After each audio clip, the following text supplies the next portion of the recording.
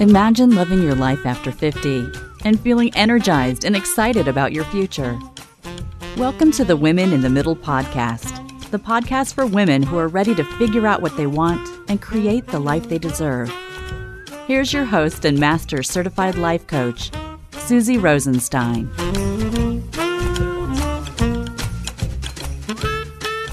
Hey there, welcome back to the podcast, Women in the Middle.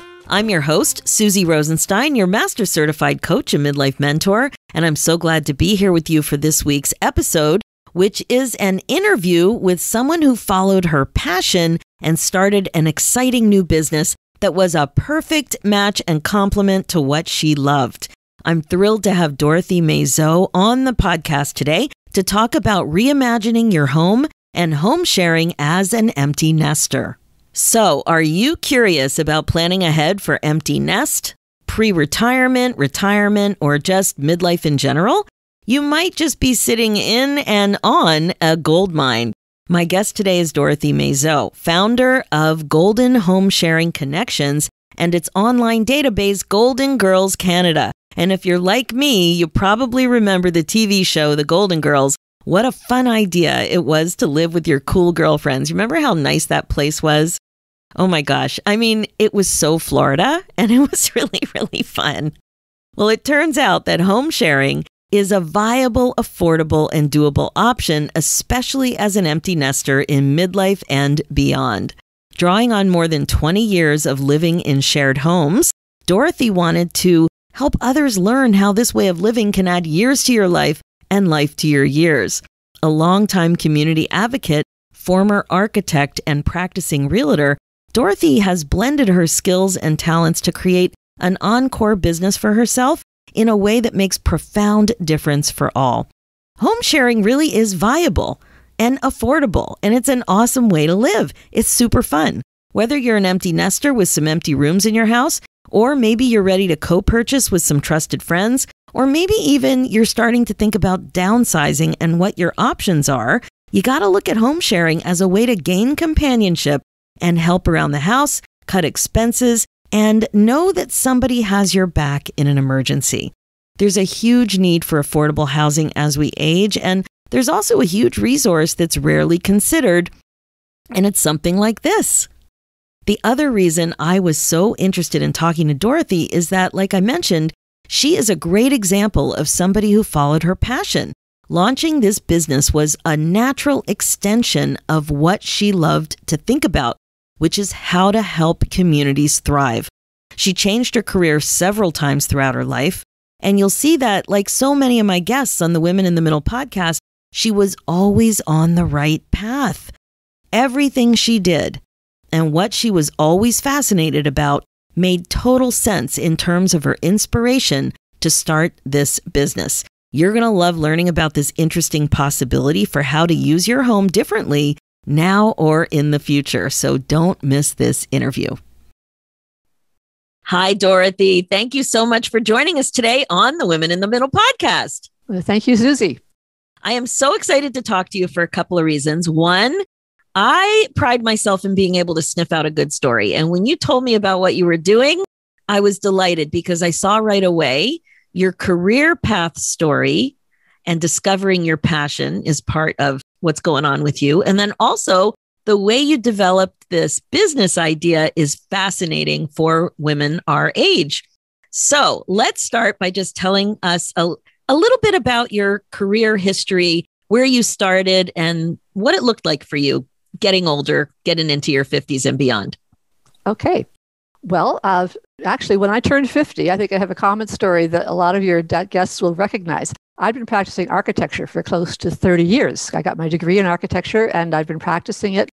And 50 years old, I got laid off. I can totally relate to that. Same thing happened to me. I puttered around, tried to sort of practice architecture, but I really didn't want to do it on my own. I didn't want to found a practice. I actually did a stint in construction for about 4 months right after I left my previous job. And that kind of turned my head around. And I felt like I could do anything at that point. And so I kind of realized that what my passion was had to do a lot with community. And I was very interested in co-housing, which is a way that people can develop their own communities. It's really a development project taken on by a group of individuals. happening more in the States and on the west coast of Canada. Still trying to get it going here in Ontario. But it's a long haul and it takes deep pockets, and it wasn't something that I could just carry on forever.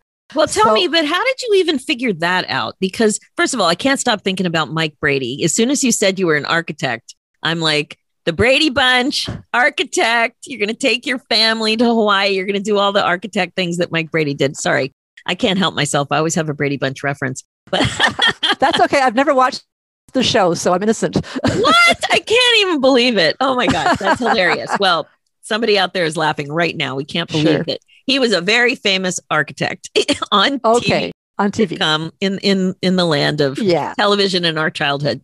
Right. Okay, so you got laid off, and while you were an architect, did you notice that you were particularly interested in community as you were building your career? Well, yes, I was always thinking about ways that people could have homes that were close together and interact with each other. And that's where co-housing really caught my eye, because that's where it's really intentional. It's people coming together to build a community on a social, emotional level, as well as on a physical level. And it's a really long haul. It's really, you build in your sweat equity and you really develop a passion for it. So what do you mean? Like, you mean that you have to work with builders and you need to sell the idea to people who own land, or is that what you're doing? Well, that as an architect and as someone, I was meeting with groups who are interested in doing co-housing. And I'm familiar with the development process in general. So the idea was to educate people about the development process, the steps that they have to take to do this. Oh my gosh. Okay. Sorry. I'm like, what is she talking about? This is very unusual for me. I'm just like a homeowner. Yeah. Okay. So then what happened? Well, I realized that I wasn't able to get that off the ground the way I wanted to. So I realized I had to do something to earn some money. So I realized, well, I'll get into real estate, because that's sort of working in a similar related field. It gives me a more flexible schedule. As an architect, I wasn't taking my family to Hawaii. I was either at a drafting board or I was on a construction site. Or I was meeting with clients. So it wasn't really getting at what I wanted, especially after all this time of being on my own, having left the previous position. So I got my real estate license. And how old were you when you did that? I was about 54, I think, when I got my real estate license. Okay, so that's a pretty big shift. And what was going on in your home life at that time? Well, already I was home sharing, which is something we'll get into later, which actually really gave me the flexibility to make these kind of changes, because I didn't have to worry as much financially. In fact, one of my housemates, when I was still looking at co-housing, she was a widow who had her late husband had been an Air Canada pilot. And so I was thinking, how can I get to the West Coast where all this co-housing is happening when I'm getting unemployment insurance, all of the, I'm trying to save my resources. She said, well, why don't you come as my companion? Because as a Air Canada widow, she could fly anywhere in the world on Air Canada at no cost, and she could bring a companion with her. Oh, that's so interesting. And you were a single parent? I was a single parent. At that point, my son was pretty well, had left the nest. He was well launched, and he's doing really well. So it was really me with this woman who was a widow and her daughter, who was a little bit younger than me. This lady was a little bit older than me. I shared a home with them for 20 years, really, with the daughter especially. Wow. So you were introduced to this, you loved this concept personally and professionally. It really started to, I guess, probably just ooze into every part of your mind. You were probably thinking about it all the time. Yeah, it was just a natural part of me. That's why when I launched my present business, it was as a realtor, looking at a lot of my clients who, a lot with the seniors real estate specialist designation, a lot of people looking to downsize. But I was realizing that there's not a lot of good solutions for people who are trying to downsize from their family home. Because if you want to buy a smaller home, right away you're competing against all the first-time buyers. And that's pushing prices up. At the same time, you can't sell your own home for that much because there's not as much demand for them. So there goes your nest egg. You really get squeezed. And then there's retirement homes, which are like $3,000 to $5,000 a year to start with. And if you need more services to go up. Oh, you mean a month, right? Yeah, a month. Sorry. Oh, a month. Yeah, a year. That would be a major good deal. Yes. Wishful thinking. Good one. Good one. Right. Yeah. No, it's $3,000 to $5,000 a month. Oh, wow. Yeah. And of course, forget nursing homes. No one wants to go to nursing homes. I mean, that's like a very last resort. And yeah, so I realized that I'd been living the answer, that I'd been sharing homes for so many years that it was, as you say, it was like second nature to me. I didn't even think about it. So, but how did that happen? Like, so you were a companion and you got yourself to the West Coast. Mm-hmm. And is it the other woman who had the idea? To go to move in together. Well, I had been sharing a home with her daughter, actually. There were several women sharing a big house in the country, which she really loved. Oh, wow. And one of the roommates, her mother was going to be buying another house. And I think her mother at that point was 72, which is just about what I am now. But she knew that she was going to need her daughter on the mortgage with her because at 72, it's hard to get a long-term mortgage. So her daughter said, well, sure, Mom, I'm happy to come, but can I invite my housemates? Because we really like each other and we're having, good time. And so several of us said, sure, we know your mom. We love your mom. This could work well. And for various reasons, the house that they could get was really big enough for just 3 people. So for various reasons, it was me. So that's how we started sharing. Wow. That's fascinating. Because right away, I'm like, this sounds risky. This sounds risky. You're like, you're all in. Yeah, I am, and you have to be careful about it. And again, I think because I'm all in, I've been doing it for so long, a lot of the things that I teach people about how to share a home really involve a little more caution, a little more intentionality and so forth. But I've kind of been looking at that, as I go forward. Oh my gosh, good. I definitely want to talk about that. But tell me, what happened then that you ended up developing this current business? Okay. Well, as I say, I was finding that, the solutions out there for people who are downsizing really weren't that great. And that home sharing could be a great answer for them. And think the Golden Girls TV show in the 1980s. I mean, perfect. What can I say? And so I thought, well, someone suggested, well, I could launch a business where I'm taking, my vulnerable older clients and finding a younger person to share with them. And I thought, there's a lot of liability in being that hands-on. I said, there are agencies that do that. I'm one person. I can't be looking after everybody. But I'd like to do something like a dating site, for people that are still active and able-bodied and forward-looking, can sign up and talk about themselves and how they like to live. And people that are looking for an affordable place to live can join and talk about themselves and how they like to live. And then they can talk to each other. And so I do workshops to show people how to do that. And I do presentations. That is such a breakthrough idea. It really is. I have never heard of anything like that. Usually when somebody's looking to cohabitate with somebody, it's a big mystery. Like you're answering an ad. You don't know anything about the other person. I have a friend who relocated to a different province a year or 2 ago. And she was looking at that option, but it just seemed so daunting and so overwhelming, kind of like a crapshoot. Well, I know it's I guess like a dating site, people actually do get married, having met on dating sites. It's happening. Yeah. So, why not find a housemate this way? Now, again, brilliant. Yeah, going on Kijiji or Craigslist, it is a bit of a crapshoot. And you might get 300 responses and you have no idea who these people are. There is a woman who in the States who has written a book on sharing housing.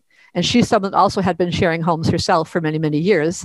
And a friend kind of approached her at one point saying, I don't know what I'm going to do. I just got a divorce and I've got this house.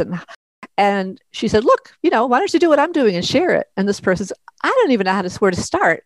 So she wrote a book called Sharing Housing, which I actually have available on my website. Oh, awesome. And that also got me into the idea of starting workshops, because it's one thing to know what sharing housing is. And home sharing is, my friend Anne Marie in the States has coined the word homemate as opposed to housemate. And the way she defines a homemate is someone that you like, first of all, and you respect them. They're a good person. And your lifestyles are compatible enough that you're comfortable living together. So it's not just a superficial rent arrangement. It really is a lifestyle choice that you enjoy. Yes, it is. A housemate implies you're under the same roof, but you're totally going your separate ways, almost like a boarding house, which this is not meant to be like a boarding house. This is meant to be almost like a surrogate family, that you come together. You still have your own lives and you still are independent financially other than the household costs. So right there, it's something like a lot of marriages, people are really tied together in terms of finances. Or in this case, Dorothy, I can't even tell you, this is fascinating to me. It really is. What I love about this topic is that it's not just a solution for somebody who is ready to downsize, but it's also a solution to think about for a while when you're in the transitional phase of being newly divorced or widowed, having a fresh empty nest, or finding yourself suddenly single for, I don't know, all kinds of reasons with moving someplace else. Things happen. So I can see that this is the type of thing where you might think about for a while and learn about for a while, kind of like when you want to invest in a condo and you don't know anything about investing in condos. You think about it for a while, you do your research. I can see how this would kind of get stuck in your head on the back burner and you'd be thinking, because as you mentioned in some of the material I saw on your website, there's quite a need. You shared some pretty interesting statistics about the need out there. Let's talk about that a little bit.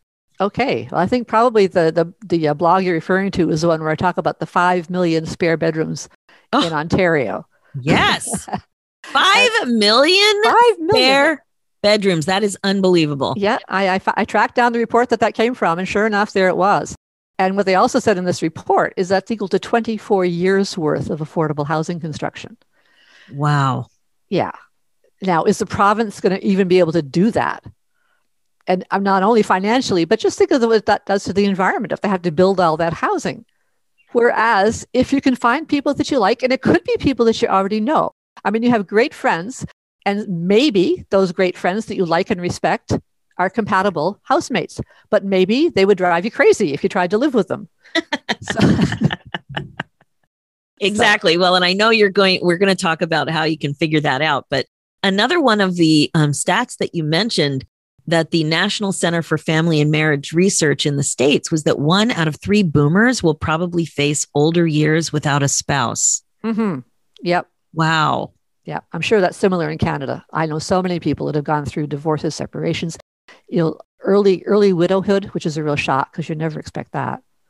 Yeah. And I guess the thing is too, that when you end up in this situation and you don't even know if you're going to like being single and living single or not. But for the women I've spoken to about it, it's quite an adjustment. Yep. And some people do get married again. That's something that they want to do, and that's what they do, and that's fine. But there's other people that they really would rather not do that. I know when I separated from my husband, I did move in with another friend who had some kids. And when my son was young, we shared with a couple of different people. Sharing childcare is a whole different dynamic because you have to have similar philosophy about how you raise your kids and so forth. But my son, he turned out okay. He's quite a well-adjusted adult. He went through his adolescence actually living with me and 2 other adult women in his house. So yeah, he's married now, and he's been married 14 years. So it seems to be working. Wow, that's so interesting. So people, many people are sitting on an amazing opportunity, and it's not just a financial opportunity, but socially, it can be really rewarding. And I think what's happening now in the pandemic is we're appreciating even limited social contact and support more than ever before, because so many people living alone are so isolated, and we don't even have work to go to right now. So many people are working at home, even if they didn't choose to work at home. So it's really quite a situation that I think will really prepare people to be open to what you're offering. So tell us a little bit about this matching service. How does it work? Okay. Well, basically, if you become a member, and there is a profile that you'd fill out, one for if you're a home sharer with a home to share, and one if you're someone that's looking for a place to live. And even before becoming a member, there's a drop-down menu that's search for a housemate, and you can search for either whichever side you're looking for. And you can see their username, not their real name, but their username, how much they are charging or ability to pay. And that's negotiable, I think, always. And where they're located, if they're in Toronto, if they're in Etobicoke. And it is available across Canada, but because I'm basically located in Ontario, most folks are around here. But as well as the basics, like do you need public transportation? Do you need a place to park? Do you allow smoking, pets, alcohol? Those sort of basic kind of questions. I think there's a thing, what age range are you? And I overlap the age ranges. The youngest one being under 50. And then I go 40 to 60, 50 to 70, 60 to 80. And that's because people really age differently. I mean, Yes, they do. Yeah. So you may identify more, if you're 70 years old, are you more like closer to a 60? But you don't want to be 70 to 90 because you're certainly not like a 90-year-old. So that's why I say 60 to 80. Okay, I'm comfortable in there. Yeah, that's so interesting. And I'm always saying, people are saying, well, they ask me, what is midlife really? And I'm, well, it's a combination of age and stage. Like it really is a mindset thing. Mm-hmm. It's what you make it mean and how you identify. And that's a great point. So asking people like that with flexibility on the form, perfect. Yeah. And then after you sort of the checklist you go through, you could write up to 500 words about how you like to live. What's important to you? How what you like. Do you travel a lot? Are you home a lot? Do you entertain a lot? And then what are you looking for in a house? The physical part. I need a room. I need an office space as well. And the homeowner, are you sharing the kitchen? And are you sharing a bathroom? Is it a private bathroom? That kind of thing. And one point that I do make to people is that if you are sharing either a kitchen or a bathroom with your house space, your home mates, then you are not regulated by the Residential Tenancies Act, which for the homeowner, that means if a serious situation arises and you need someone to leave, you can just ask them to go and they have to go, which is another reason you really need to have a written agreement that says, if in case of this happens or this happens, the homemate has like 90 days to find someplace. Because legally at this point, unless you have a written agreement, then you could be out on the street, which is just not fair. And you don't want that situation to arise. And where do people find, I'm sure you review this in your workshops, but where do people find this information? I know it's different in every province, but is it usually a local government office? Yeah. In Ontario, I guess the Ministry of Housing would probably be the overriding one. And whatever your housing authority is, and there'll be probably some kind of residential tenancies legislation. So, I caution people, if you have a basement apartment to rent, that's great, but just be really, really careful because there are professional tenants out there that know how to work the system. So, yeah, even if you're going to rent a basement apartment, I certainly advise people to be really careful. Check references. Always check references, check ability to pay, get a credit check done. There is actually a company that will do background checks for you called neighborly.ca. I talk about that in my workshops. And they will do they will do a background check, credit check, employment check. They will not do the telephone calls for personal references. You still have to do that. But that's important to do because you want to talk to people that know this person that might move in with you. Right. So would you say that this is one of the barriers to overcome if you're seriously looking at this option? Yeah, absolutely. I mean, there are things to think about, but again, I've been doing this for so long, it almost like a no-brainer, but clearly you do have to be careful. But I do have, as part of the workshop and for members as well, there was a checklist on how to write a home sharing agreement. And there's also one for if you want to co-purchase a place, because that's something else people can do if you have some friends, and generally speaking, it's people you know. Wow. So it's so fun that you mentioned Golden Girls because everybody has such a great thought right away when it's about the Golden Girls. It was so much fun and they really enjoyed living together. And do you find that the kitchen situation and the bathroom situation are the things that need to really be thought through? Definitely so. Yeah. I mean, that's one question someone always asks me when I mentioned that I'm sharing homes with someone. Well, how do you handle the kitchen? I said, well, we cook in it. And the way I've always done it, even when I was in university, sharing homes with 3 other art students, because I was studying architecture, we shopped groceries together and we cooked together. And I still have some recipes I used that I learned from them. And we cleaned house, sort of, as students do. Yeah. And so always when I've shared homes with people, we've shopped and we sort of keep track. We kept a list every month. When you bought something, you wrote it down. At the end of the month, you added it all up and divide by 2 or 3 or 4, and then you settle up. But other people do it differently. Other people have, okay, this is your corner of the fridge and this is my corner of the fridge, and maybe we'll have a kitty to buy the paper towels and the toilet paper and the household stuff. So you set it up different ways, but it's all things you have to talk about ahead of time. Wow. So what do you think makes a good homemate? Because I would imagine that this idea isn't great for everyone. No, certainly if you're a hermit, if you don't like other people around, or you're very, very extremely private, it probably wouldn't work for you. But if you're open to the idea of, if you like to share other things, or if you like to go places with people and you're fairly sociable, it can really work. But you have to make sure people are on the same page. Like if you're a real neat freak, you want to make sure that the people that you have come into your home are also on the same page, at least in terms of the common spaces. Maybe you can say, okay, you can keep your room however you want to, but the common areas, I'm going to freak out if we have dirty dishes lying around, that kind of thing. So you have that conversation before you move in, and then you write down, okay, we're going to do it this way. That's why it's an agreement. You've agreed to these things. This is how you're going to live together. And then if something comes up, then you can say, look, we did talk about this, and, and you address things when they're small. You address issues when they're small. Don't let them fester, and be kind to each other. Realize everyone has good intentions, but keep your sense of humor. That's always important too. Yeah. It's important to really talk about issues. And that's why there's this whole questionnaire that's part of the workshop, and also for members, how do you like to live? It covers everything from kitchen use to the music you listen to whether you entertain a lot, pets, alcohol, smoking. Those are kind of the basics. And you have to make sure you agree on these things. Oh, yeah. It's great. It's like really, it is just like a dating site, except in many ways. And honestly, this questionnaire, I think it'd be great for couples that are thinking about getting married, should go through the same thing. That's what it sounds like. Now, when do you think if somebody was in their 50s and, just kind of went like they're listening right now and they're going, oh, this is interesting. What could you start to think about earlier than you're planning to do this? What would be a useful way to think? Well, certainly you have to think about your home in a new way, your house, because depending how many years you've lived there, you may have raised your kids there, and it's full of memories and it's full of stuff. So yes, on both fronts, you really need to, to see your home in a new way and see it as making space for something new in your life.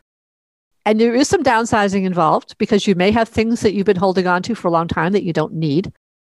It's a heck of a lot easier than if you're having to downsize to a condo apartment and get rid of everything and in a hurry. I mean, and you don't want to do this when you're rushed. But actually, I just one brief story about where I'm living now because life happens and things change and move along. And I had to find someplace else to live. And I was talking with some friends who had a home, and they said, well, we do have some space, but, it's full of all our stuff. And, my wife has said, we can't do anything until, I clean up my stuff. So I said, okay, fine, and then I said, if I was living there, you'd have extra income and you could hire somebody to help you handle all this stuff that you've got. So a couple of days later, I think the wife had said at that time, oh, I'd love that, So we talked, and a couple of days later, I had an email actually from one of the downsizers that I know through real estate, because a lot of people need that kind of service. And she said, oh, I have an appointment set with these folks. And then a couple of days after that, I had a call from them saying, okay, you can move in. Wow. So I was just so touched that they would take that step, to make space for me, but they did. Wow. So to think about space in a different way and to look at your stuff and start to think, maybe it's time to think about downsizing in advance, downsizing the stuff. Yeah. And you don't have to downsize your whole house. You just have to make space for like clear out a room. Some people want to rent a space furnished. So you might even consider that as an option. In my case, the space that I moved into was furnished. So I had to put a lot of my furniture in storage. But then after I'd been here for a year, I said to my housemates, I said, look, I'd love to get my furniture out of storage. And if we could find a new home for this bedroom furniture that I've been using, then I could pay you more rent. And they said, oh, okay. So I was able to do that. So now everything is out of the storage unit, and they found a new home for all the furniture that I've been using. But your stuff must really be quite contained. Over time, because every time I've changed homes, which has been a number of times over the years. I think the 20 years I spent with these two women was really the longest. So I've downsized over time. So when you move in, are you usually just moving a bedroom and or office? Is that typically what happens? Basically. I mean, as it happens, the couch that I'm sitting on, I did bring with me, and that I had thought I'd have to get rid of it, but they had room in the family room that we're sharing basically, because I had their pool table is over to my right, but they always ask, can we play pool this afternoon? I say, oh, sure. Because I'm mostly here just when I'm doing something like this, or in the evenings, I sometimes watch TV in here. But so it all fits in. Wow. This is awesome. So what would you recommend for somebody, if somebody's listening right now and they're like, you know what, I'm pretty serious about this. Mm-hmm. Doesn't matter how old they are. They like the idea of home sharing versus downsizing or having like a rental, like a strict rental agreement where somebody is just living in a room. What would you say they do immediately? Well, do research. There's books on my website. I think even Amazon may have some books to read up on it. Attend a workshop. I do workshops once a month. What's your website? I'm going to post it in the notes, but what is it? Okay. Yeah. Golden HomeSharing Connections.ca. Okay. Perfect. Yeah. And I would imagine even if you're not in Canada, there's still plenty of amazing information in your workshop. Yes, indeed. The workshop's absolutely available for people that are from the States or anywhere really. Just not the matching service. Just not the matching service. The matching service is in Canada. I might at some point expand that into the States. I had some thoughts about that, but I'm not quite there yet. But the workshop and the information, absolutely. Wow, this is really fun. Like I don't even know exactly what to think about it because it's so interesting. Well, that's what I'm thinking about it. It's unbelievably interesting. The start. That's a start. Now, yeah, I really think that. And it does also feel like it's probably more appealing for women. Am I making that up?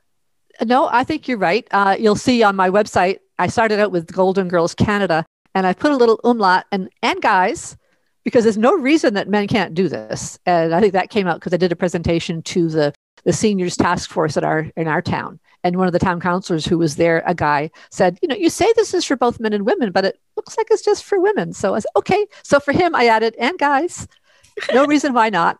But I've heard that the stress response that we all hear about of fight or flight is actually based on a male model. And that women, when they're under stress, they're more likely to go to tend and befriend. And that to me goes back to caveman days when the men went out to fight the saber-toothed tiger and the women got all the kids together to make sure everybody was safe. Yeah, I love that. And another thing I really like about what you're doing is that it came so naturally from a passion of yours. And I'm always pointing that out on the podcast that, so many of us get confused when we have a wake-up call or we hit a milestone and we're like, I don't know, something's missing. I want something that's more meaningful, but I don't really know what my passion is. I hear that so often. And I always say, you're probably on the right path now. You just don't see it. And that's exactly what happened with you. You started out in architecture, then you started doing some consulting. You ended up in real estate. And then this idea came to you that was related to all of that. Your passion came through. And if you look at what was consistent with everything you've always done, it's centered on community and making community better and bringing community together. And there it is. Yeah, you're absolutely right. I'm just so pleased that this is where my life is at right now. I know. I love it. And when did you start this business, this part of your journey? Yeah, I launched the website in, this is 2021. I think the end of 2018. Is when I launched the website. And of course, I realized right away that I had to start publicizing it. So that's when I started doing workshops and also I have a presentation for any groups, and especially on Zoom. This can be done across North America too. Oh my gosh, Dorothy. Dorothy, how old were you when you started this golden? I was about 70. Golden Girls Canada, 70. Yeah. Exactly. Yep. I want to make sure that we pause on that for a second and say, 70, you started an online business that was directly related to your passion that involved all kinds of technology at 70. Yep. That's what I did. That is amazing. So many of us are hesitant about technology and online business, and you came up with the idea, you figured out how to create the database, you hired whoever you had to hire, I would imagine. Mm-hmm. And then you had to focus on marketing and getting the word out there. And I think that's amazing. And again, not only were you on the right path all along, but it's never too late. Nope. As long as you've got your gift of health and energy and enthusiasm, age has nothing to do with that. Age has nothing to do with it. I love it. Final words. Oh my goodness. I just trying to tell the world that home sharing is affordable, it's very viable, and it's a very enjoyable way to live.